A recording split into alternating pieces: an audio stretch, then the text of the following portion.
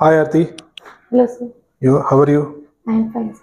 Okay, you come for rhinoplasty surgery, right? Yes. Okay, you want to make it more attractive. Yes. Hmm? Now your nose is still looking good, but you want to make it more attractive. Yes. Okay, your nose has certain things. I think we have not discussed what we are gonna do. Yes. So I will tell you what and all we are gonna do. What and all problems is there in your nose. Your nose bony width is there, no? Bony width is little broad. Okay, Yes. so that we will reduce with osteotomy. First thing we'll do the osteotomy and we'll invert fracture of your nasal bone. Then we'll reduce the bony width because it's pretty broad. Okay. Yes. After that, we also do tip plus. Tip is very blunt. Your nasal tip is very blunt. There is no tip definition. Okay. So Yes. we'll do the tip plasty.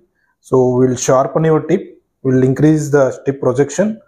So we'll do that. After that, we'll do little cephalic trimming of your lower lateral cartilage. So that will make your tip more beautiful. Okay, more attractive. And we also do this. I think your LR width also little broad. Okay, your Yes. lower LR width is little broader. Yes. That will also reduce by LR plasty. Okay, sir. so we will see your dorsal height is looks less now, but after the osteotomy, you will have little gain in weight, height of your dorsum. So once that height is increased and if it is looking good, we are not doing dorsal augmentation to increase your height. Otherwise, if it is still not looking good, height is like looking little deficiency, then we will increase your dorsal height, make it more convex, more concave shape. So using silicone implants. Okay. Okay, we will use a small silicone implant to make it more aesthetic dorsum. Okay. Okay, this is our plan.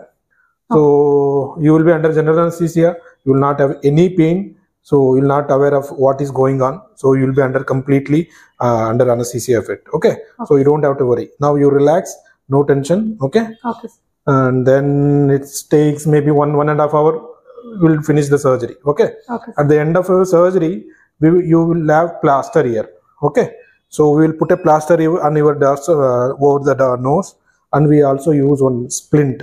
Okay, that splint will be there on your nose. That we will advise to keep it for next 7 to 8 days. Okay. All this will help you to reduce the edema because we will do so much, no? So there will be edema. So to reduce that edema and pain and everything, to make it more aesthetic, we use this dorsal splint. Okay, that after tomorrow we'll discharge you. So after going home, you should continue this splinting. Okay, you should not remove splint and all. So you should continue splinting.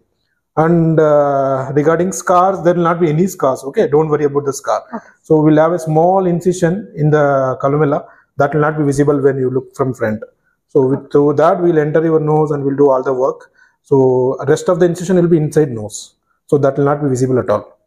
Okay, and those sutures will be dissolvable. So you don't have to remove sutures. So only these sutures, 1 or 2 sutures will be there at the columella. That will remove after 5 days. Okay. Okay. So you have any doubts? No doubts, no? Okay. Then after that, actually, permanent result, actual result, you will get at the end of 1.5 to 2 months. Okay. So because of edema and everything will be there. Once edema reduce, actual results will come. So you don't have to worry about edema at this stage. Okay. After surgery also, when we discharge tomorrow, we'll give you some painkiller and antibiotic and everything. Okay. You have to use it for 5 days. Okay. So we'll start surgery in 10 minutes. Once anesthesia is given, then we'll start surgery. Okay. So don't worry, relax.